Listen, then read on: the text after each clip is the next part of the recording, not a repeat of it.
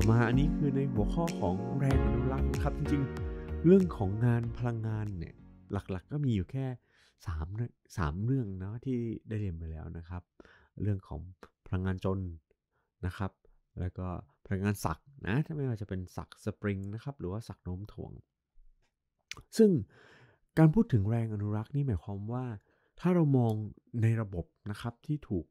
แรงเข้ามากระทำอันนี้ที่จะพูดถึงที่เราเคยพูดว่าเป็นภายในภายนอกอะไรก็ตามนะครับจริงๆแล้วมันคือแรงที่ถ้าเผื่อมันกระทำเข้าไปในระบบปั๊บมันเกิด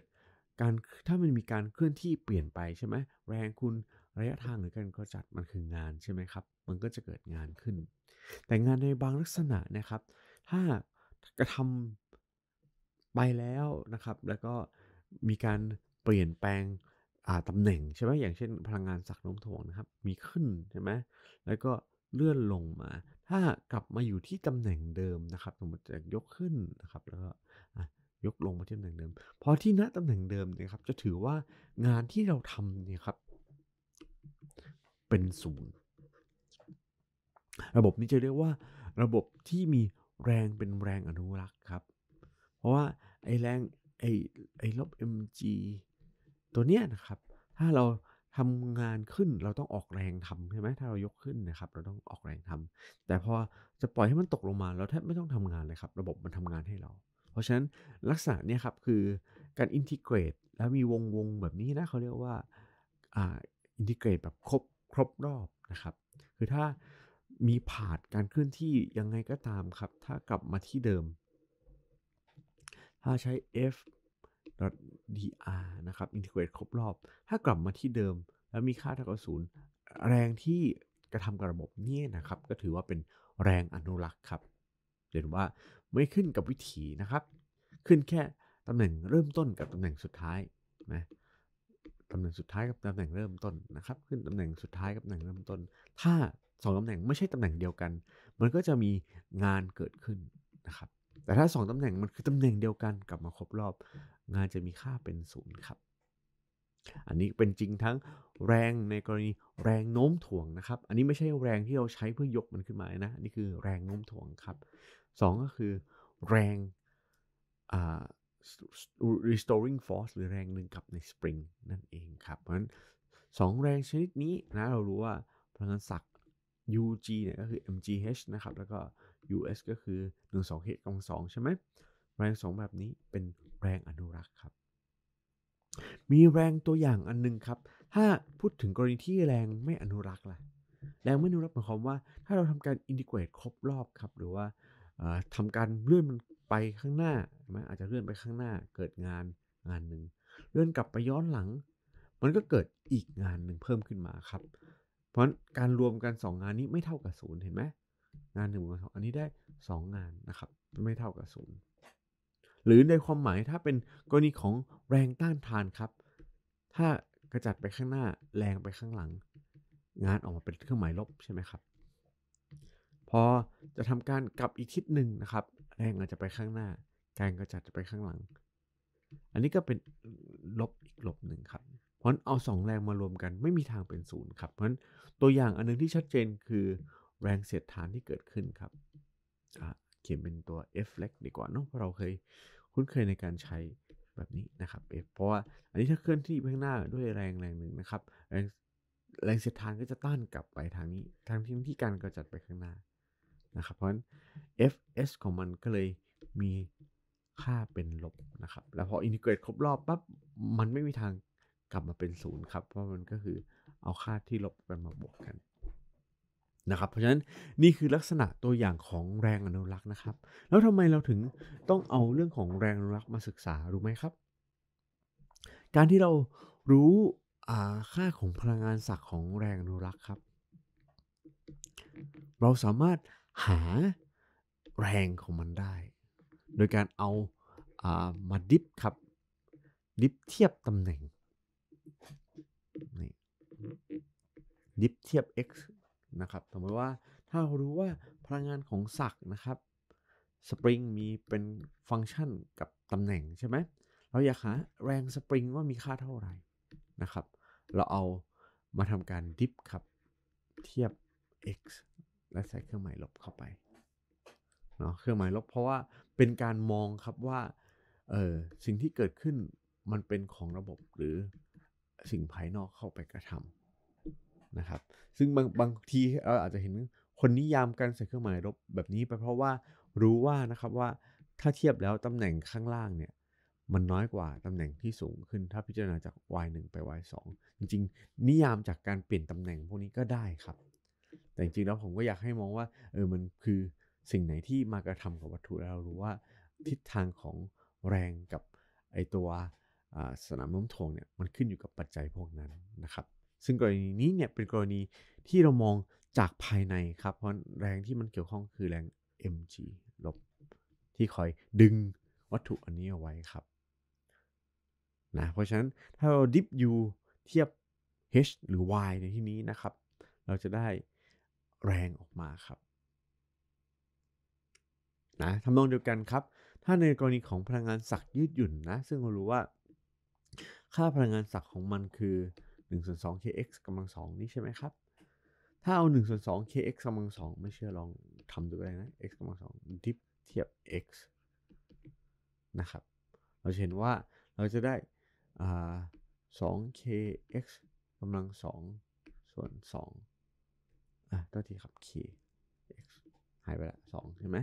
เพราะเราจะได้เป็น kx ครับซึ่งถ้ามองว่ามันคือแรงที่มันอยู่ในระบบก็คือใส่เครื่องหมายลบไปใช่ไหมก็คือลบ kx ครับในทำนองเดียวกันเหมือนกันนะอันนี้เหมือนกันครับเรารู้ว่าศักย์มันคือ mgh ใช่ไหมครับเราเอามาดิฟเทียบกับ h ครับจาก mgh เราก็จะพบว่ามันคือ mg นะแต่ถ้าเรามองว่ามันคืองานที่เกิดจากแรงภายในระบบที่มันกระทำนะครับมันก็ใส่เครื่องหมายลบไปนะครับก็คือเรารู้พลังงานศักย์เราสามารถหาแรงได้ครับเรารู้พลังงานศักย์เราสามารถหาแรงได้ครับซึ่งตัวโน้มถ่วงเนี่ยครับก็คือกรณีของอยู่ในแนวดิ่งใช่ไหมครับก็ยังถือว่าเป็น1มิติอยู่เนาะซึ่งในกรณีของยืดหยุ่นของสปริงนะครับก็เป็น1มิติเหมือนกันแต่ถือว่าอยู่ในแนวราบใช่ไหมครับการดิฟแบบนี้เราเคยเรียนแล้วในรูปแบบคล้ายๆกับเวกเตอร์ใช่ไหมคือถ้ามอง f(x) เป็นเวกเตอร์นะครับถ้ามองเป็นเวกเตอร์เราก็ใส่ทิศให้มันได้ใช่ไหมอันนี้คือทิศ i อันนี้คือทิศ j ใช่ไหมเพราะฉะนั้นหน้าตาแบบนี้ครับมันคือตัวดำเนินการอย่างหนึ่งที่เรียกว่า del operator ซึ่งเราเรียนพวกนี้แล้วในหัวข้อเวกเตอร์นะครับเพราะฉะนั้นการที่เราพิจารณาใน3มิติครับเราสามารถเอา del operator เนี่ยมาดิฟเทียบกับพลังงานศักย์ซึ่งพลังงานศักย์ตัวนี้ครับอาจจะอยู่ในรูปของ x y z ก็ได้เพราะฉะนั้นศักย์ต่อไปนี้นะครับมันคือศักย์ใดๆเลยนะเดี๋ยวเราเรียนเรื่องไฟฟ้าเรียนเรื่องสนามแม่เหล็กเรารู้ว่ามันก็มีรูปแบบของพลังงานศักย์ในปริมาณหรือว่าสมบัติของสิ่งที่เราศึกษานั้นๆนะครับเพราะฉะนั้นเราสามารถเอาตัวเดลเนี่ยครับมา operate เทียบกับพลังงานศักย์อาจจะเป็นสนามนะครับในลักษณะนี้สามารถหาแรงในลักษณะนั้นได้นะครับถ้ามันเป็นแรงอนุรักษ์นะครับเพราะการที่จะมาดิฟแบบนี้ได้นะครับต้องเป็นแรงอนุรักษ์ก่อนแล้วแรงอนุรักษ์เรารู้แล้วเนาะคือเป็นกรณีที่แรงนะครับไม่สนทิศทางนะพออินทิเกรตครบรอบเท่ากับ0ครับโอเคไหมเพราะฉะนั้นคุณสมบัติในการดิฟเทียบตำแหน่งแบบนี้นะครับใช้เฉพาะกรณีของแรงอนุรักษ์เท่านั้นนะครับผมในทางกลับกันครับพอเราได้ในฟังก์ชันในลักษณะนี้ใช่ไหมเดี๋ยวเขียนอีกรูปหนึ่งให้ดูเดี๋ยวเราจะเห็นในตัวอย่างเลยครับถ้าเรารู้ว่าการดิฟพลังงานศักย์นะครับหรือว่าดิฟ potential เนี่ยเทียบตำแหน่งมันคือแรงในทิศนั้นใช่ไหมครับเพราะฉะนั้นถ้าต้องการหา potential ถ้าเรารู้แรงอันนี้คือกรณีที่เรารู้ potential อยากหาแรงใช่ไหมครับถ้าเรารู้แรงล่ะเราก็ทำการ integrate มันได้ใช่ไหมครับ integrate du integrate fx dx เนี่ยนะครับคือเอา integrate fx dx เราก็สามารถหา potential ของรูปแบบของแรงต่างๆได้ถ้าแรงนั้นเป็นแรงอนุรักษ์ครับผมนะครับเรามาดูโจทย์กันครับโจทย์นี้บอกว่าให้หาพลังงานศักย์ครับ ถ้าแรงเป็นฟังก์ชันกับระยะทางแล้วแรงพวกนี้นะครับอาจจะเป็นแรงอนุรักษ์ก็ได้นะถ้าเป็นแรงอนุรักษ์แสดงว่าเราสามารถใช้การเชื่อมความสัมพันธ์ครับนะอาจจะเป็น dr ในเคสนี้นะครับเท่ากับ f ในแนวทิศ r นะถ้าใส่เครื่องหมายลบเพราะว่าเรามองว่ามันคือแรงข้างในแต่ถ้าเราสนแค่ขนาดเราก็พิจารณาแบบนี้ก็ได้ครับผมโอเคไหมแต่ในที่นี้นะครับน่าจะเป็นระบบที่เป็นแรงภายในเนาะเพราะฉะนั้นเราสนใจกรณี F เท่ากับลบ curl u by curl r แบบนี้นะครับเพราะฉะนั้น F ใดๆก็ตามนะเราสามารถหาได้ทั้งหมดเลยครับเบื้องต้นลองดูนะครับอันนี้บอกว่าสมการในรูปแบบหนึ่งนะอันแรกต้องการพิจารณา f เท่ากับ kr อยากหา u ครับเพราะฉะนั้นเรารู้แล้วว่าถ้าเราจะหา u ใช่ไหมเราก็ทำการdiff u นะครับเท่ากับลบ f r dr แบบนี้ใช่ไหมครับแล้วเราจะทำการ integrate มันนะเพราะฉะนั้น f เท่ากับฟังก์ชันใดก็ตามจะเอามาใส่ในลักษณะนี้เลยนะครับเพราะฉะนั้นจากความสัมพันธ์อันนี้คือ f ของเขาเนาะอันนี้คือ f ของเขานะครับที่โจทย์บอกเพราะฉะนั้นลองค่อยๆทำทีละข้อนะครับสมมติข้อกอไก่นะก็คือการจะหา u ก็คือ integrate du นะครับอาจจะจาก0ถึง u นะใส่ลิมิตเข้าไปนะครับเท่ากับintegrate ลบ kr dr อย่างนี้นะครับเห็นไหมครับเราก็ใส่ขอบเขตได้ครับจากr 1ถึง r 2ก็ได้นะครับหรือจาก0ถึง r ก็ได้แล้วแต่เลยว่าเราจะใส่ขอบเขตของลิมิตอย่างไรนะครับผมลบตัวนี้ออกนิดหนึ่งนะเพราะฉะนั้นตรงนี้นะครับเราจะได้ u นะครับที่เป็นฟังก์ชันของ r ด้วยนะเท่ากับ integrate r ครับได้ r กำลัง2ส่วน2ใช่ไหมลบ k นะครับแล้วก็ใส่ลิมิตคือจาก r 1ไปถึง r 2ก็ได้ครับอันนี้เป็น r 2หรือว่าถ้าจะบอกว่าพิจารณา u ในเป็นลักษณะของฟังก์ชันใดๆนะครับเพราะว่าอยากให้พิจารณาเป็นฟังก์ชันของ r ใช่ไหมอันนี้อาจจะใส่ลิมิตใหม่ครับใส่เป็นจาก0ถึง r แล้วก็0ถึง r เพราะฉะนั้นจะพบว่านะครับไอตัว ur นะครับมีฟังก์ชันหน้าตาเป็นลบ kr กำลัง2ส่วน2ครับนะเพราะฉะนั้นจากการที่เรามี f นะครับเราสามารถหา r ได้จากการที่เรามี f เราสามารถหา u ได้นะครับซึ่งในกรณีที่ f เท่ากับ kr ก็คือ u ครับ1ส่วน2 kr 2คล้ายๆกับตัวนี้เลยใช่ไหมครับ1ส่วน2 k x กำลัง2ของเราเลยนะซึ่งในระบบนี้นะครับก็คือระบบที่เรามองว่า1ส่วน2 kx กำลัง2นะครับเกิดจากพลังงานศักย์ภายในที่ถูกแรง kr เข้ามากระทำนะครับต่อมาครับต่อมาคือตัวนี้นะครับเรามี kr กำลัง2เท่ากับลบ du by dr นะครับซึ่งถ้าเราทำการพิจารณาก็คือ integrate du นะครับจาก0ถึง u นะครับเท่ากับintegrate ลบ k ส่วน r กำลัง2 dr คราวนี้เราเมื่อกี้เรา integrate เทอม r ใช่ไหมครับคราวนี้ integrate เทอม r r กำลัง2จริงๆถ้าเผื่อใครที่ไม่ชำนาญนะครับก็ค่อยๆเขียนไล่ไปก็ได้นะครับอย่างอันนี้ผมเขียนให้ดูลบ k ก็เป็น r กำลังลบ2ใช่ไหมครับ dr นะ0ถึง r เพราะฉะนั้นการ integrate คือเราเพิ่มไป1นะครับเพราะฉะนั้นตรงนี้แทนจะเป็นลบ2นะครับเราได้เป็นลบ1นะก็เป็นลบ kr ลบ1อย่าลืมนะครับต้องเอาสิ่งที่ integrate ได้มาหารด้วยเพราะฉะนั้นหารด้วยลบ1ข้างล่างนี้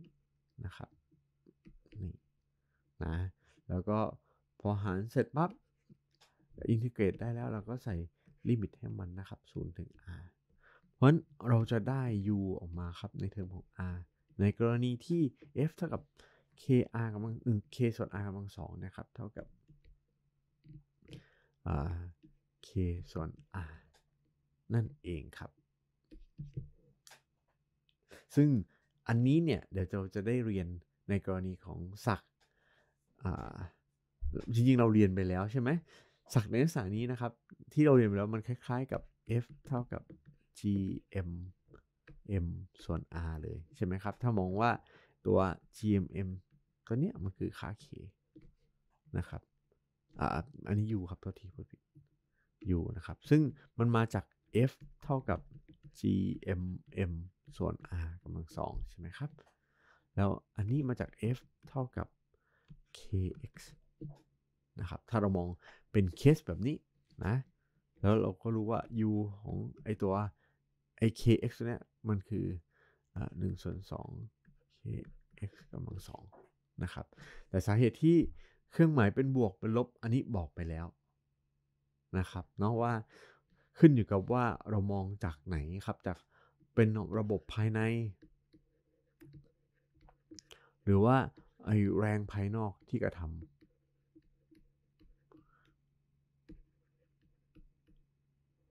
นะครับเพราะว่า2อันนี้ครับขนาดมันเท่ากันแต่ทิศตรงกันข้ามคือถ้าระบบภายในมันทำเราแทบจะไม่ต้องออกแรงทำครับ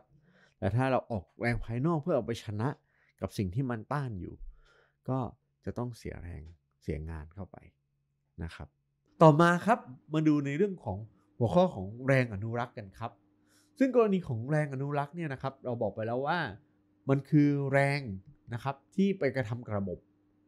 ซึ่งทำให้เกิดงานนะซึ่งถ้าเผื่อเราทำการอินทิเกรตเทียบกับ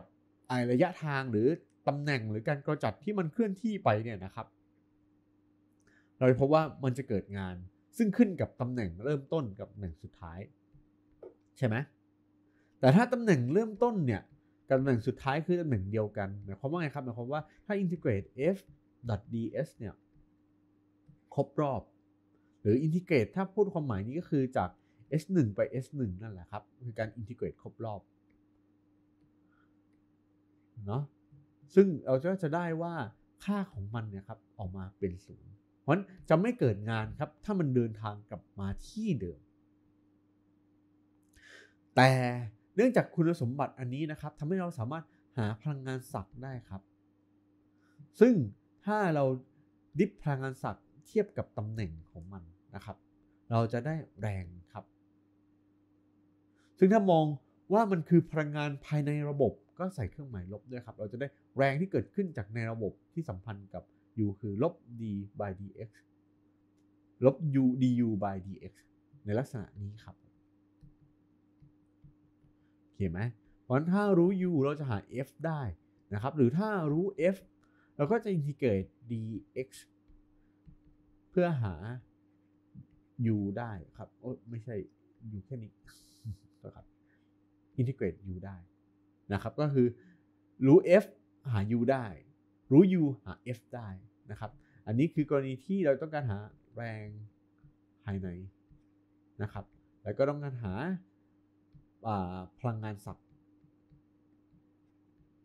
ภายในนะครับสาเหตุที่ผมชอบใช้คำว่าภายในกับภายนอกเนี่ยเคยบอกไปแล้วนะครับว่าถ้าเรามองที่ระบบหนึ่งแต่สิ่งที่กระทำมันต่างสถานะกันนะครับเป็นแรงจากภายนอกกระทำหรือแรงภายในกระทำเครื่องหมายจะแตกต่างกันนะครับส่วนใหญ่ถ้าเป็นแรงภายในกระทำเนี่ยเราจะได้แรงเราจะไม่ต้องออกแรงเองระบบจะเป็นคนทำงานให้เรานะครับแต่ถ้าเผื่อเป็นงานที่เกิดจาก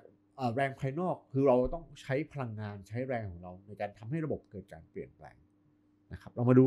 A กันครับ A อยากรู้ว่า ux เป็นเท่าไหร่ครับเพราะเรารู้ fx ใช่ไหมเพราะฉะนั้นเราตั้งจากนี้ก่อนก็ได้ครับขึ้น du by dx เท่ากับ f ใช่ไหมครับลบ du by df เท่ากับนี้นะเพราะฉะนั้นทำการย้ายครับ integrate du เท่ากับลบ f dx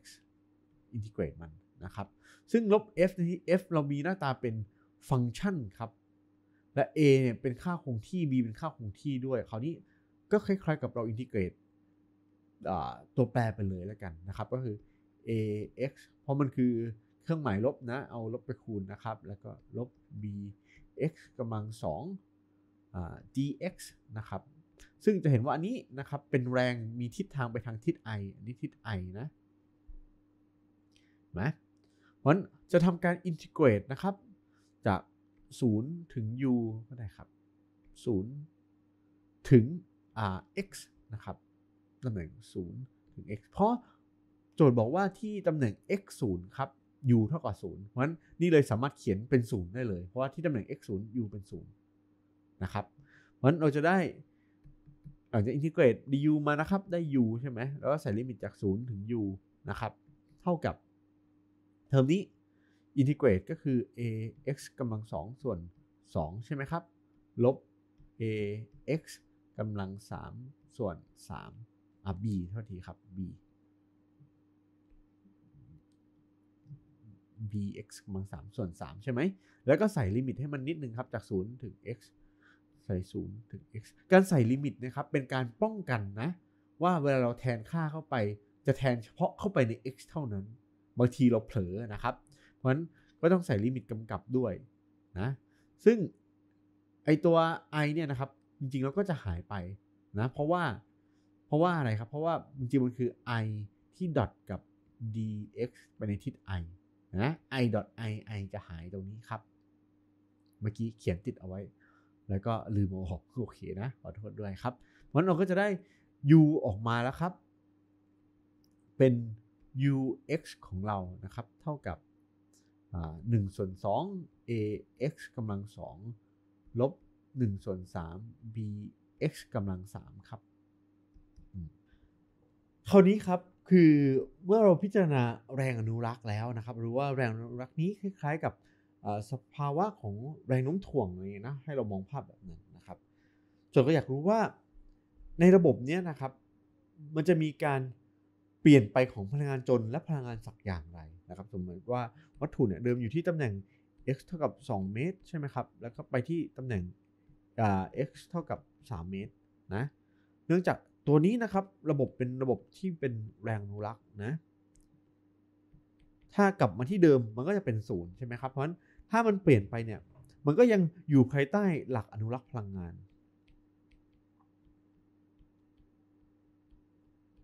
นะครับเพราะว่าจริงๆแล้วไม่มีแรงภายนอกมากระทำมันเป็น